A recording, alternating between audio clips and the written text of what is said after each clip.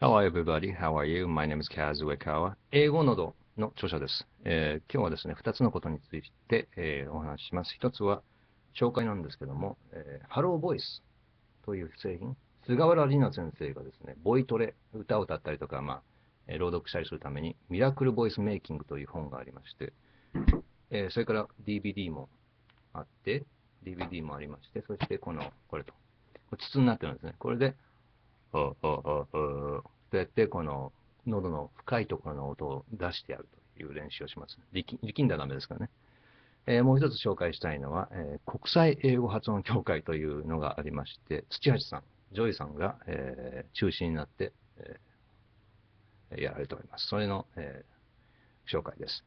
で、その発音協会の検定で使われているオスカー・ワイルドの、素材があります。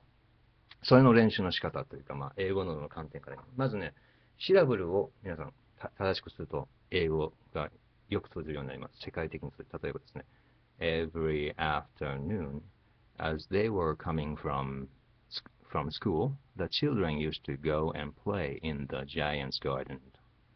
例えば、children といったときに、日本人英語っていうのは、children となってね、そのシラブル数が増えて、パック数が増えちゃうんですけども、children ね。というふうに、シラブル数を大切に、シラブルの中に常に母音があるので、母音の数という言い方もできますね。ただ、口先の方で言ってるとどうしてもチルドレンって2回で言えないので、それでまたハローボイスというのが、菅原里奈先生のハローボイスが活躍してくるわけですが、これを使って発声練習をすると声が深くなるんですよ。いきますよ。これで国際英語発音協会の素材、オスカーワイルド読んでみますよ。っ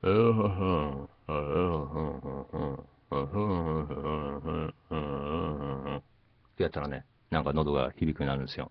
力んだらダメですよ。そして、シラブル数が正しく。Every afternoon, as they were coming from school, the children used to go and play in the giant's garden. It was a large, lovely garden with soft green grass.